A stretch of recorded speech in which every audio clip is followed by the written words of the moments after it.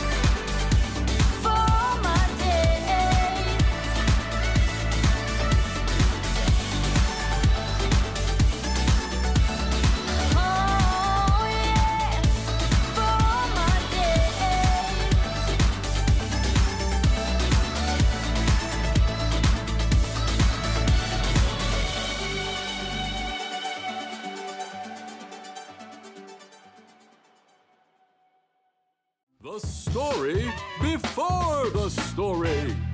Today, we're in the book of Ephesians. Ephesians is one of 21 letters in the New Testament.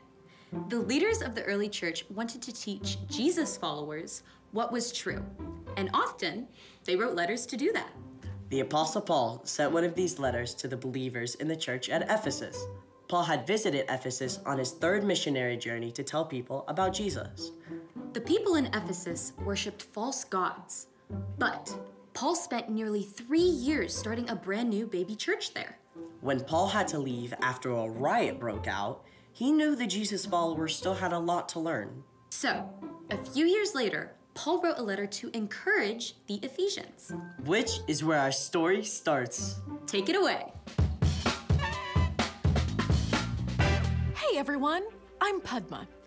After Paul left Ephesus, he continued to tell people about Jesus, but a few years later, he was arrested. Paul didn't let being under house arrest stop him though. He used that time to write letters of encouragement, including his famous letter to the believers in Ephesus. I am sending this letter to you, God's holy people in Ephesus. Because you belong to Christ Jesus, you are faithful. Paul went on to remind the Ephesians how God had chosen them to belong to Jesus and how that should give them amazing hope. In the second part of the letter, he wrote about the ways that following Jesus could show up in their everyday lives, like in the way they spoke to each other. Okay, make sure to get this down.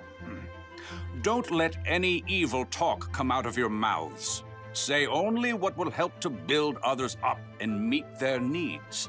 Then what you say will help those who listen. You know what Paul was saying? Your words have power.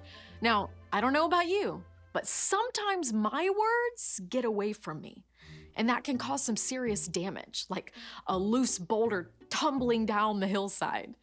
Paul called this evil talk. Another way to say that is simply bad language or harmful words. Let's break that down. The obvious one is bad words. That's any language that doesn't honor God's name or words your grown-ups have told you are inappropriate. But harmful words can be a lot sneakier than that. For instance, when you grumble or complain, you make everyone around you miserable.